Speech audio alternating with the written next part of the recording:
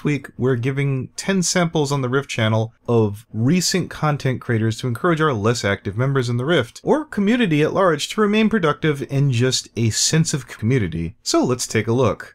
FNGR.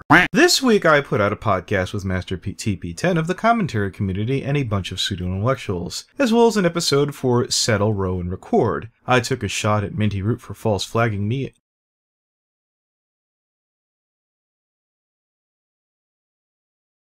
not unlike some other scumbag who's harassing Magpie with a false flag of their own. I would like to remind everyone so they can go show her some support, so I'll include a link to her channel here. I've also put out an anime analysis into Contrast Survival Game Club as well as Assassination Classroom. Tricky has worked on a heartwarming tale review with Sapphire Heart Song, Magpiepony, and oh, look at that, FNGR, as well as a Saddle Row short. Rhino Mills with his friend Skihound discusses politely some of the potential inconsistencies of vegan whales, as well as Rion critiques the Rift's very own moderator, British Ninja, in a fair and objective video. Those can both be found here. Y2K Toon Kritic. I hope I finally got that right. This week, Toon Kritic has taken a humorous look at No Second Prances with KeychiFIM, Astro Boy's girlfriend, as well as, oh, gosh darn, is that FNGR again? Boy, that guy sure gets around. Toon also has his roundtable podcast on the Saddle Row review, featuring Rift staff members KeychiFIM, as well as Keyframe, Lightning Bliss, and a few other members of the analysis community such as Golden Fox and many more, as well as an interesting Disney countdown video here. The Secret Rift's very own Keyframe is doing a casting call for a fanfiction, so if you're curious in a VA and got just a little over a minute, you should head over to this channel. I know Senshi, aka Postscript, aka the Limbo's pinup girl, has been hard at work at